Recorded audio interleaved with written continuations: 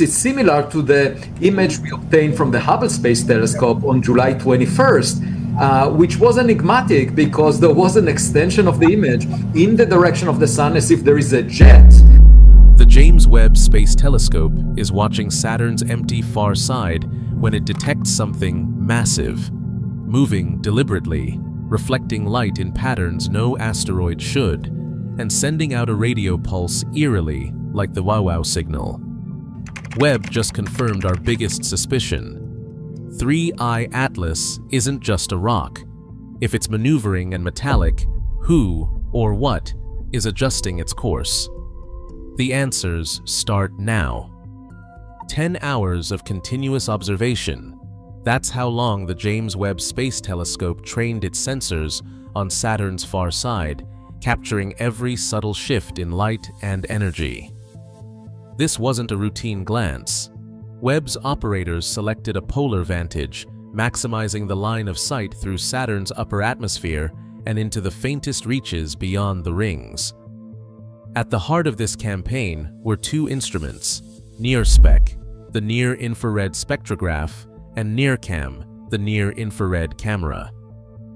NIRSpec dissected the incoming light, sorting it by wavelength with a precision that reveals the fingerprints of molecules, ions, and, if present, anything that might reflect or emit in ways nature doesn't expect. NIRCam, meanwhile, mapped the faintest glows and shadows, sensitive enough to register changes invisible to ground telescopes or even Hubble.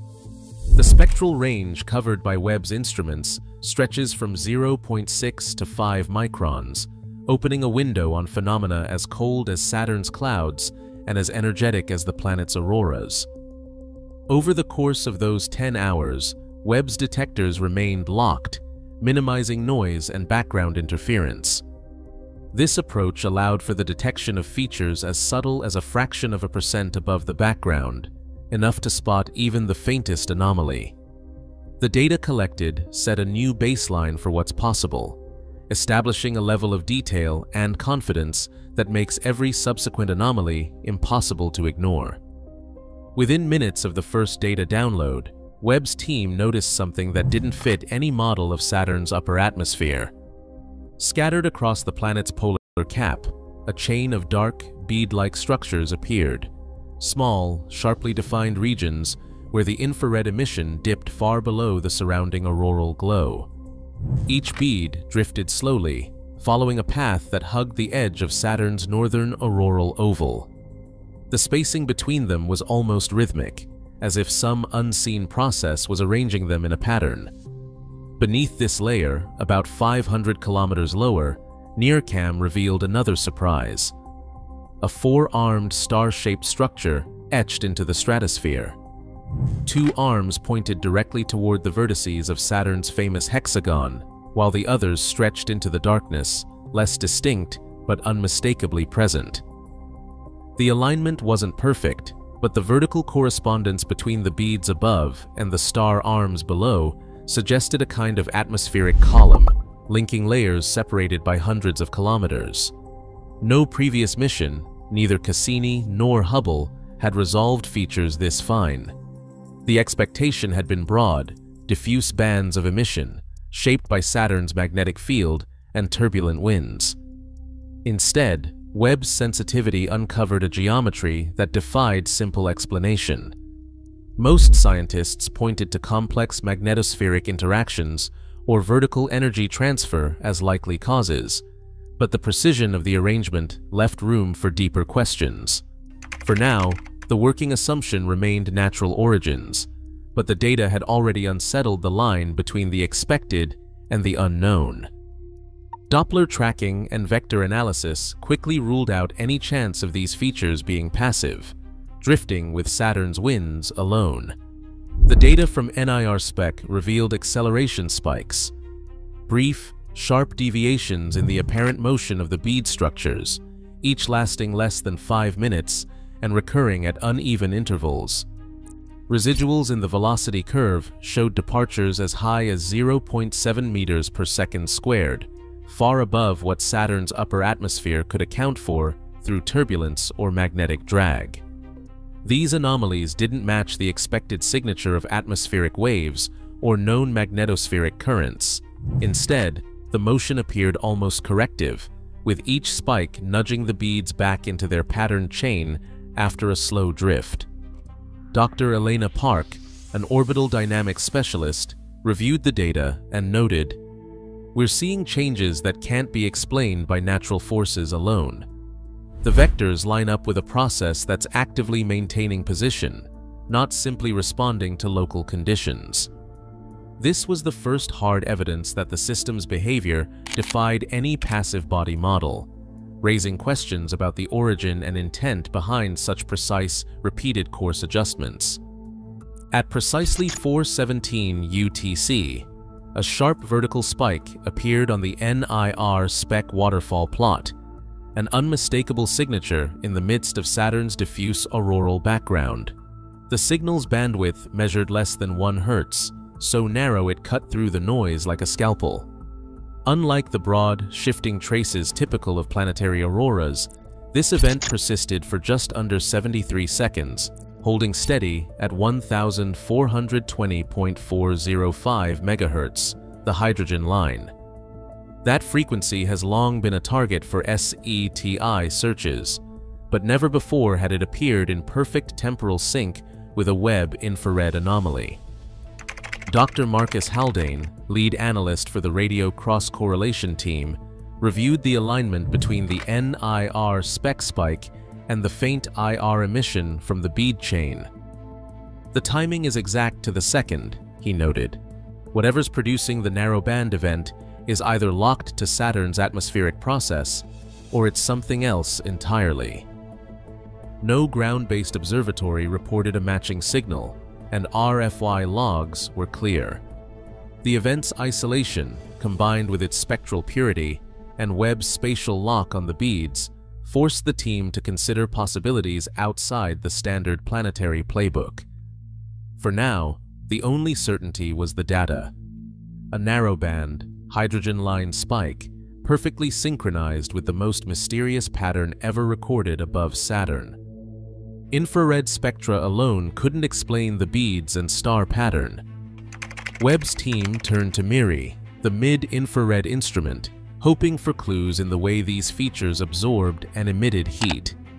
Instead of the broad, diffuse glow expected from Saturn's upper atmosphere, the MIRI data revealed a series of sharp emissivity peaks, narrow bands where energy was absorbed and released with surgical precision.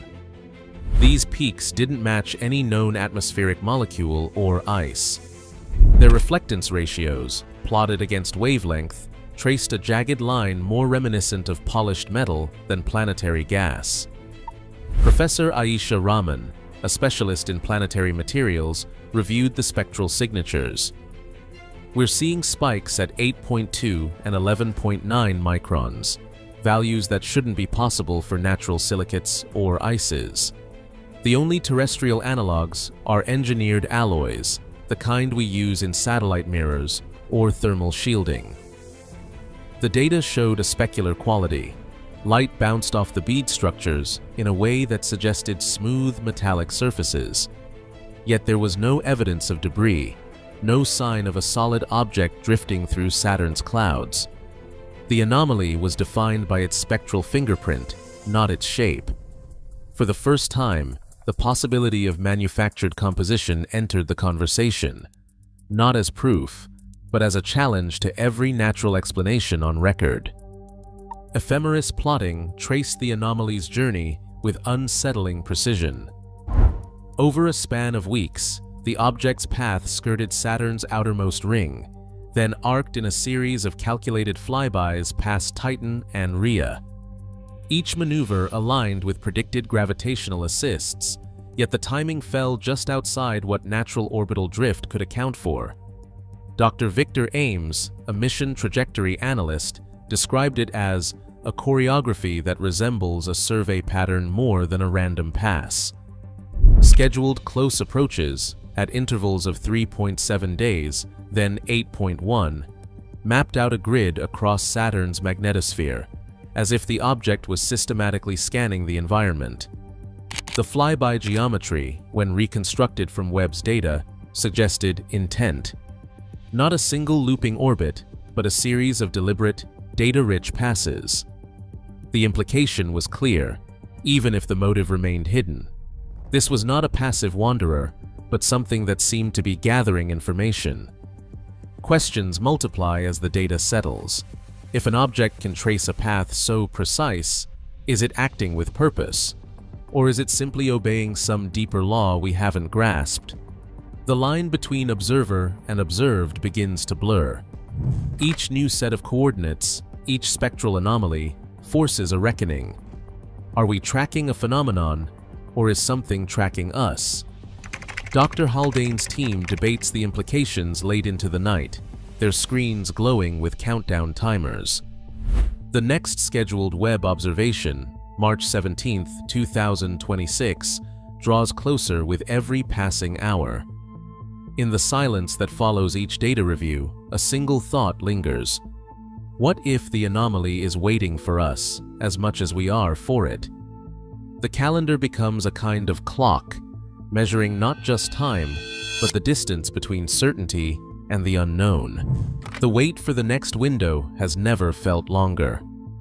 On November 29, 2024, the James Webb Space Telescope recorded 10 hours of continuous data above Saturn's North Pole, an unprecedented window that captured not only the planet's natural wonders, but also the first verifiable evidence of three I/Atlas. Three independent lines of data, trajectory anomalies, a narrowband radio spike, and metallic spectral signatures, have now been documented, with raw datasets archived by the Webb science team. Despite these findings, the object's origin, purpose, and full composition remain classified or unknown. The scheduled orbital path, set to bring three I/Atlas within close range of multiple planets, is confirmed by ephemeris calculations and posted in the official mission logs. With the next Webb observation window set for March 17, 2026, the central question remains: are we witnessing a natural phenomenon or deliberate reconnaissance? As the countdown continues, the evidence leaves us with one fact: our search for answers has only just begun.